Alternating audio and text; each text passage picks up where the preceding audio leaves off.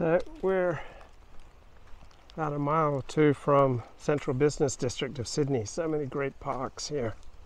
That Trump gravitates toward power instinctively. You As can't president, relax, guys. he dispensed with democratic norms in large part because he did not understand them. Trump's authoritarianism is... Okay, so Trump's authoritarianism, I don't recall, when do we have a more robust national debate? Right? Trump's many things, but not particularly authoritarian. So self-aggrandizing, childish, yeah. But how exactly was he authoritarian? You had all the major institutions of the country united in opposition to him. So, sore loser, yeah. Childish, yeah. Don't exactly see the authoritarian fascist. Is sub-ideological. But that does not mean his style of governance defies theorization or a philosophical rubric. The chaos of the Trump presidency has given way to a period of rethinking on the right, the result of which is a political and intellectual infrastructure. Okay, so Trump was a fighter, right? He was self-aggrandizing, narcissistic, childish, but he did not allow himself to be intimidated. He was a fighter for good and for ill.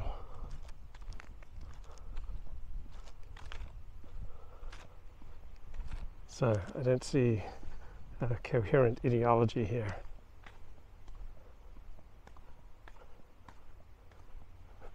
Determined to carry out his despotic impulses in a more systemized, and its supporters hope, victorious fashion. They may not call it fascism or semi-fascism, but this is only because the word has become a universally recognized slur since World War II. To most Americans... Oh, so if it wasn't a slur, then it'd be accurate to call Trump semi-fascist. And this is absurd. Fascist simply means bad, and nobody self-identifies as bad. People imagine democracy and fascism as a simple binary, leaving them unable to acknowledge political systems that reside in the vast space between the two. Okay, so every form of working democracy has a component that is dictatorial, right? You see this during COVID, when Gretchen Whitmer in Michigan, right, shut down many rights as a part of an emergency response to COVID. Was she being fascist? Right, when John F. Kennedy almost went to war with the Soviet Union, the Cuban Missile Crisis, were they being fascist? I don't think so. All right, so when the policeman arrests you, right, you can't opt out of being arrested, right? Is that fascism? I don't think so. Come on, mate. But this middle ground between Reagan and Mussolini is where the Republican Party's most influential ideologists and power brokers are consciously heading. Wow, middle ground between Reagan and Mussolini. That seems a bit much. Semi-fascism contains many features of democracy, like contested elections and permissible criticism of the ruling party. Wait, how's that any different than what Democrats have done? They've contested elections. Does that make the Democrats fascist? But without the liberal guardrails that maintain democracy's openness and stability, such as a judiciary, bureaucracy, and news media that are empowered and motivated. Okay, so when the Democrats were in power during wars, they shut down many civil rights. All right, so Jonathan Chait is a good lefty, looking at these things primarily through the lens of the maintenance of individual rights. But in states of emergency, politicians on the left, the United States stripped away rights, freedom of the press, freedom of association, freedom to gather and petition the government.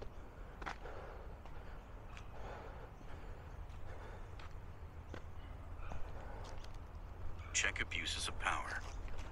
Thus, semi-fascism has a nasty tendency to slide into something more like the outright version, in which effective public opposition to the ruling party becomes impossible.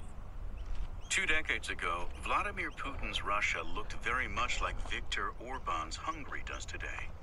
Ah, so is America 2022 a place where opposition to Republicans is increasingly impossible? I don't think so, mate. Alright, lovely little walk here by Sydney Harbour. Good opportunity to take one's mind off the rising threat of semi-fascism. Baruch Hashem. And some observers still considered it a democracy, albeit one with challenges and limits. Today, Putin has seized... Every democracy has challenges and limits. You know, look at COVID, all these rights just taken away. Surviving in the city.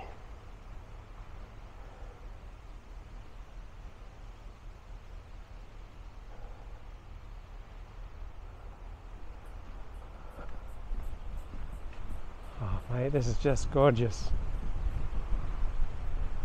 Why does the rising threat of semi-fascism seem to diminish in the light of this beauty?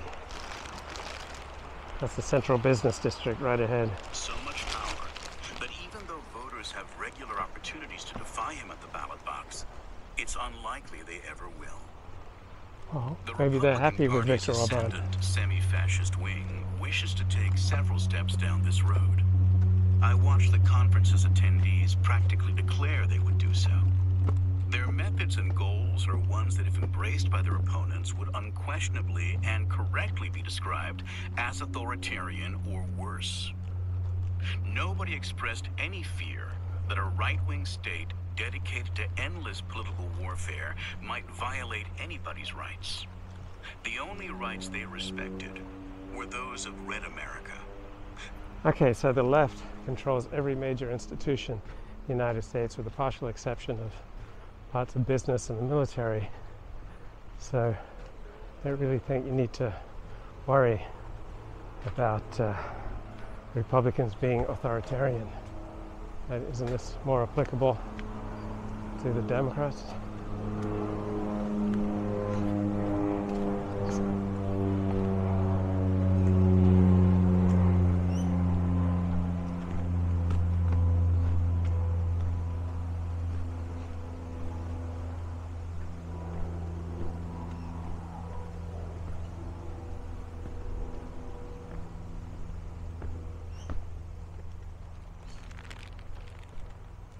Love this shoreline walk from Watson's Bay to Rose Bay.